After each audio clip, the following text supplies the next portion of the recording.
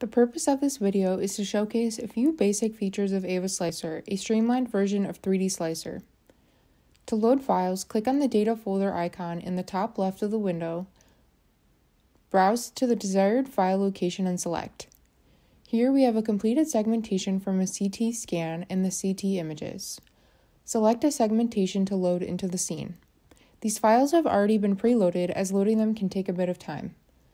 The home module contains image segmentation, surface meshing and remeshing, and finally volumetric meshing all in one place. When segmentations are modified after the meshes have been created, the meshes will need to be remade to account for the changes. Tutorial videos exist for both surface meshing and volumetric meshing. See them for a discussion of use. As new segments or meshes are created, the panel on the right is populated. This panel provides information to the user but can also be used to change the visualization of specific elements like opacity or clipping planes. Finally, we can save any changes or the meshes by clicking on the Save Folder icon in the upper left window. These are a few basic features of aevaSlicer.